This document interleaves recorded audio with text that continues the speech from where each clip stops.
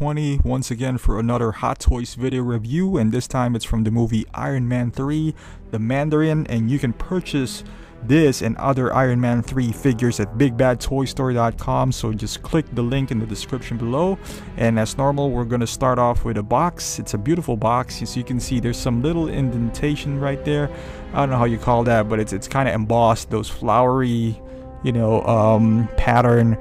It's a nice box. I really like the design, and it's nicely done. It's a bit larger than your normal box. It's still the shoe box type of boxes, but yeah, like I said, it's a bit wide because of the chair. So it's not like it comes with tons of accessories, but the chair is awesome. I'm not gonna lie, even though it's made out of plastic. But on the back, as you can see here, it has the camo pattern.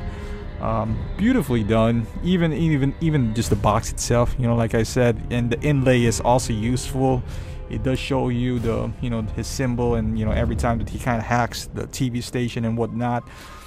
He's one of those figures that suffered because not of the movie. The movie's quite okay. It's not bad, it's not great, but the execution of his character is just awful. There's so much potential, and Ben Kingsley is he's a great actor, and I get the fact that they're trying to surprise people, but they surprised a lot of fans in the wrong way, so to speak. So in a sense, the figure kind of suffered.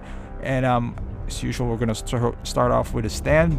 Normal Iron Man 3 stand here, says the Mandarin. And if you have the chair, you're probably not gonna use that stand ever. Here is his hands. His hands are pretty awesome because there's a lot of details on him because of the the rings. Yes, on both hands, it's highly detailed. So I'm just gonna show you. It's not one of those normal just hands and whatnot. And this could be, it looks like a trigger finger hand, but he doesn't come with any gun. I guess you can buy an AK-47, so it looks pretty awesome too when he's holding one. But all of the hands, it's like this one, it's the open palm hands. And forgive me if I'm just stalling right now on hands, because he doesn't come with a lot of accessories, and the hands are pretty awesome by itself. It's not, like I said, it's not one of those normal boring open palm hands. I wish the hands would look a little bit older, more veins on them, because Kingsley is a bit older, a bit on the older side, so they gotta have I guess to differentiate the older hands from like the younger ones. And some fisted hands. He also comes in open palm hands, but the fisted hands are pretty cool too. Like I said, all the rings are present on those hands. It comes with some cool Ray-Bans sunglasses, pretty awesome. It fits him nicely too. Fits snug on his ear. So you can see there's there's a little bit of dust, but that's what happens when you got to be careful though. It's a little bit fragile. It's really tiny, and I bet you can break the handles easily on both sides. Like I said, we're not gonna spend too much time on this segment because he doesn't come with a lot of accessories. And here's the biggest one. If you're gonna buy this figure, I mean, it looks like wood, but it's not. It's actually made out of plastic. I wish they would have incorporated some some wood in there. I don't think it's gonna be that hard to manufacture, although I can see why they went to the plastic route. But it's pretty awesome still. Even though it's plastic, it's a bit light, but the effects of wood is in there.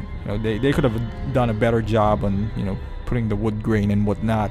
It looks kind of funny to be quite honest, but it does the job. It's pretty cool. On the side, as you can see, there's some pattern. I believe this is some Chinese whatever, because it's the Mandarin inspired, I guess, design.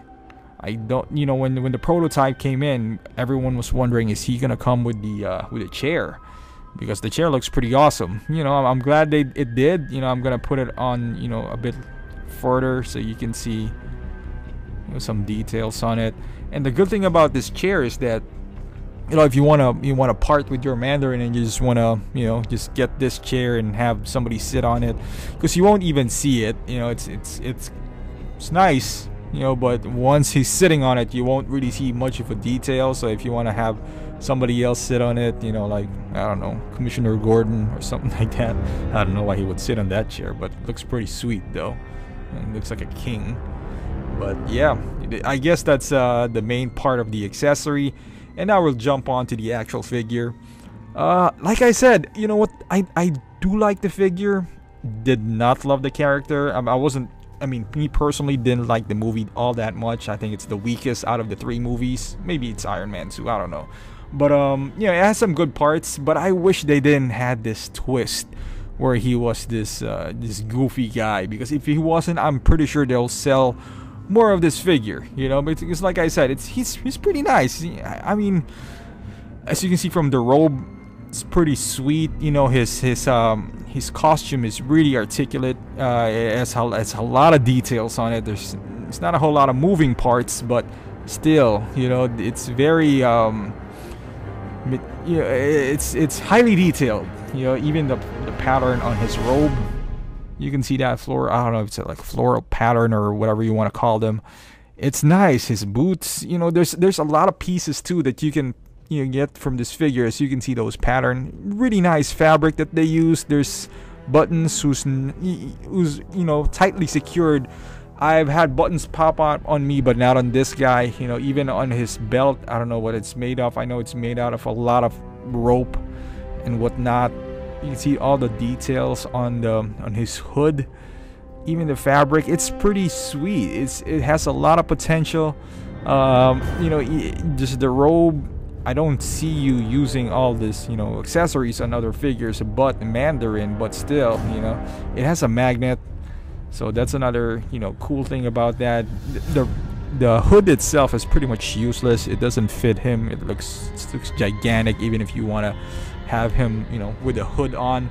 But as you can see, look at that pattern. Look at that you know, tailoring and all that stuff. It's pretty awesome. It's embroidered, pretty sweet. And also the pattern on his coat. And like I said, if he had been a bit more menacing, I would say like the Mandarin from the comics, I'm pretty sure this figure would sell a lot. You know, I know it went on sale multiple times. It's currently on sale at Big Bad Toy Store as well. So, and I know you can pick this up pretty cheaply nowadays. You know, if you want to pick it used or on eBay or whatnot, I know it's cheaper. But if you want to go with some reliable, more reliable you know, site or toy store, I would go with Big Bad Toy Store, honestly. But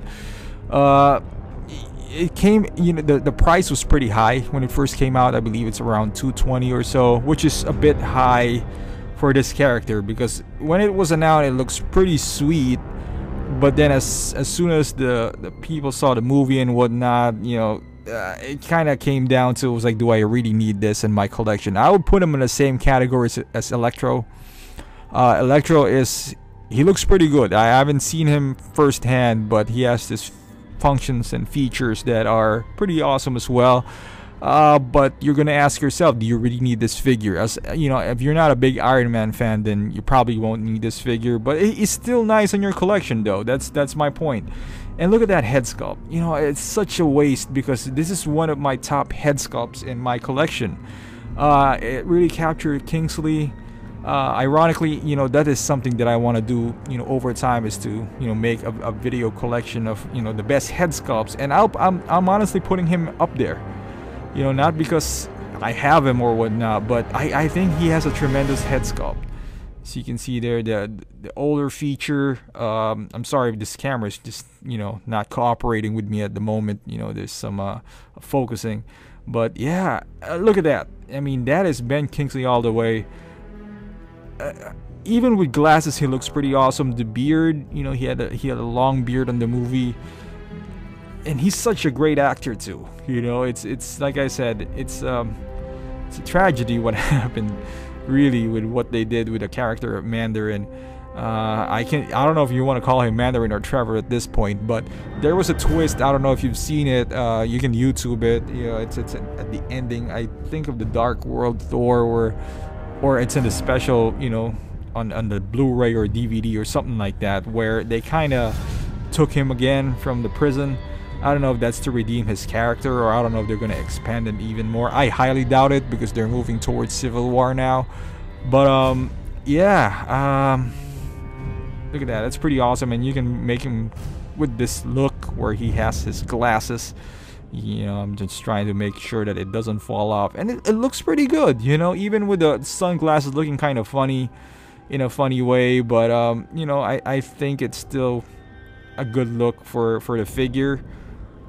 And like I said, that with the beard, you're kind of limited on what, you know, like the head movement, you know, like looking left and right, because it's so long it kind of hits his chest, so there's not much room for articulation. It's not like you can look up or look any more down, because like I said, because of the beard, it's gonna hit his chest. So there's no, you know, the neck is there, but you know, you kind of obviously you're hindered by the articulation of the beard. The wrinkles, as you can see there, the texture of the skin make him look old. It's all there. The eyes, the nose, you know, it's really Kingsley all the way. It's just, you know, it's one of the best head sculpts that I've seen. You know, let's put it that way. Not the best figures, not the best figure obviously that I've seen or I currently own, but I would put it up there as far as head sculpt is concerned. And the camera's not picking up. This is as best as you can go with the hood on him. It doesn't look bad there, but trust me, it looks kind of puffy when it's out there. And you know, the worst and best part of this figure is the chair. Best because it's an awesome chair. You know, you can always use it for pose figures, but you're kind of tied up to that. I mean, you're not gonna pose him like in this pose where he's kind of like, you know, preaching to the crowd or whatnot. You know, there's only limited poses that you can do with a figure, because the figure itself or the character is limited to what he can do. You know, you can have him hold an AK-47, I guess, but one of his best poses is when he's sitting on a chair. He looks more of authoritative figure. You know, he looks more of like this one. I mean, it looks kind of funny because his leg is hanging, but this is his best asset and also his worst, because as soon as you get the chair, you're gonna get tied up with a chair.